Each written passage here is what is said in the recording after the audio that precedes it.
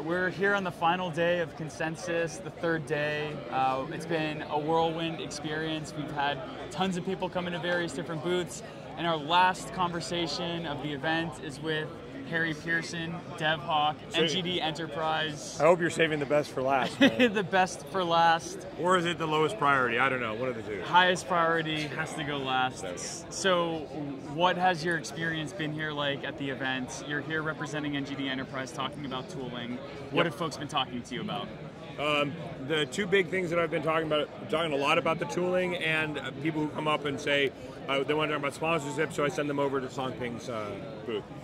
Awesome. So what are like the types of questions you're getting about tooling? Are you talking to developers? Are you talking to CEOs? Who are you talking to? I'm talking to a lot of different people, and one of the things I think in particular is how important the developer experience is to Neo and what a differentiating factor that is. Not just in the tooling, right? And I mean, I don't want to sound like I'm bragging, but like, I think the tooling's pretty good. But it's also all of the other pieces of the puzzle that come in that we see here in the booth, right? Stuff like NeoFS, stuff like the tooling that are provided by other groups like Axe Labs and COZ, the different language platforms, and what's great is how those things all come together. I was having this conversation with a guy yesterday about the fact that we at Microsoft, we would have called these things middleware. These are the pieces of the puzzle that, like NeoFS, NeoID, Neo Name Service, Oracles, that like get you from zero to solution faster, and that those are the things that Neo not only believes in but actually invests in, right? And to make sure that we have the best developer platform across all the blockchain space. People actually asked, somebody asked me yesterday, why'd you leave Microsoft for this? And I'm like, because of that. That's the reason. Because you put your money where your mouth is, right? And Neo absolutely has prioritized the developer experience, and I think it's the best in across blockchain, and I think it was the best independent of the work that I do. Yeah, and so do you think that that's coming across from the folks you're talking about? Are they having like an aha moment, like this developer tooling, my God? So yesterday I was talking to a guy who he's come to the Web3 space, brand new. He had some Web2 company that did e-commerce, was trying to get in the Web3 space, and he was absolutely blown away. He's like, oh, this is exactly what I need. And it felt really good to get that kind of feedback from somebody like, you know, I sat down and built these tools. The other folks in this community have built the tools they built, and they all fit together so nicely to provide such a great experience. And to see somebody experience it for the first time in real time like that, that was really awesome. Yeah, that's super cool. So something that I think is really cool about this whole event is the activation with the one band ring. Oh, that's been great. We've had a line.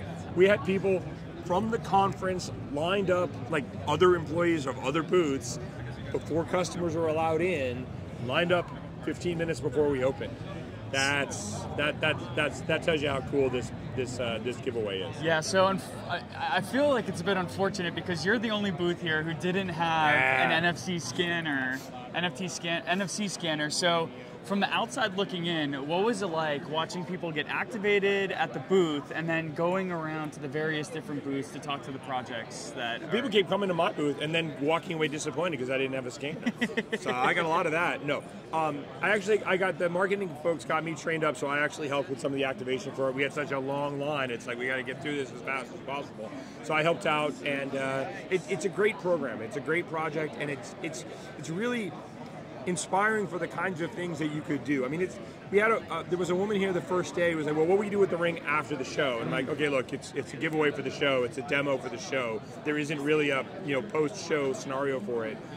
But it obviously is inspiring for the kinds of things that you can do, both with the custom kind of hardware, plus, I mean, like, it's the same kind of technology. I have brought out my credit card about 1,000 times to show customers, like, it's the same chip that's in your credit card. Yeah. It's the same chip that powers tap to pay in your phone. So even if you didn't going to do the whole custom hardware of the ring, which of course is the coolest part of it for the giveaway here, but from a real world perspective, you can imagine doing something very similar just using your phone and not having to have the custom hardware. Yeah. And the scenarios that empowers.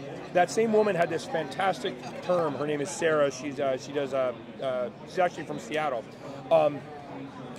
Digital, physical and digital. That merging and the scenarios that enables is just.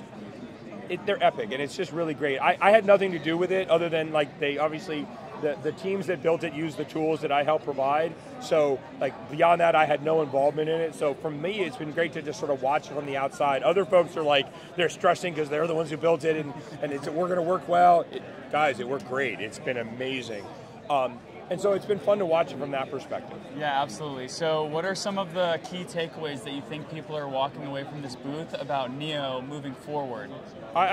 They're seeing we've spent a lot of time, especially during the pandemic, where there was a lot of I think the whole market was a little depressed because everybody was at home and kind of thing. And coming out of that and obviously there was a consensus last year. I wasn't here last year. They're really just sort of seeing what a force Neo 3 really can be. Yeah. Are there any ideas for future tools that you're going to create that have arisen from this event, or what are kind of the next steps? I have a big enough backlog as it is. The thing that's great about this community, I've described a couple of times that this is decentralized tech, decentralized community. So we have a bit of a herding cats issue sometimes. But it's such a great community working together. I get a lot of feedback from the other folks. Like Vincent from the Ghost Market booth over there, the reason we have code coverage is because he asked for it. And I went off and I'm like, that's a great idea for a feature. And so we get great ideas for features around here. I've had a pretty heads down because we're working on a TypeScript compiler. Hopefully we ship it for consensus, but we slipped a little bit, so that didn't happen. But as soon as I get through that, we'll be able to start focusing on some of the more feature requests. And the more real-world people using it, the more feedback we get, and the better we can actually make these kind of tools. In fact, it's funny, I was just helping Eric and Victor debug something, and they're like, oh, I have a dump tool we can use. And they're like, wait, how did I not know about this tool? So, make these tools more available, get them integrated into more products. So I was already talking to Victor about getting it integrated into the Neo compiler website. Right. So that way we can get that same kind of experience right there, because it's just dumping the console. It's just dumping the bytecode to the console. If you're not a developer, you don't care about that, but these guys are developers, so they care about that scenario quite a bit. For sure. And so kind of wrapping up, I'm going to put you on the spot. If you could use one word that encapsulates the entire vibe that was here at the Neo booth at Consensus 2023, what would it be? One word? One word. Yeah, one word. One word, Harry.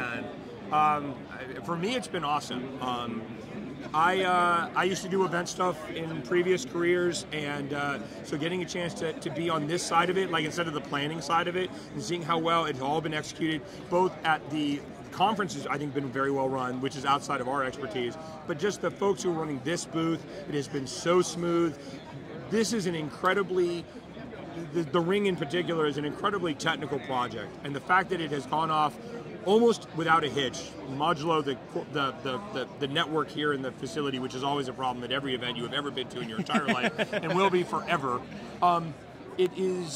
It's really a testament to the engineering team that put together this scenario and that has been supporting it day in and day out here at the conference. And it is, there have been hiccups. Oh, this scanner's not working, or the Wi-Fi's broken, and those things happen. But those are these little teeny tiny hiccups in what has otherwise been this incredibly awesome real-world demonstration of the power of the Neo blockchain.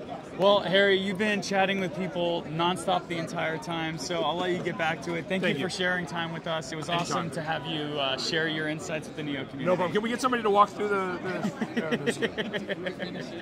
Thanks, Dean. Dean is always there for everybody. It's been great.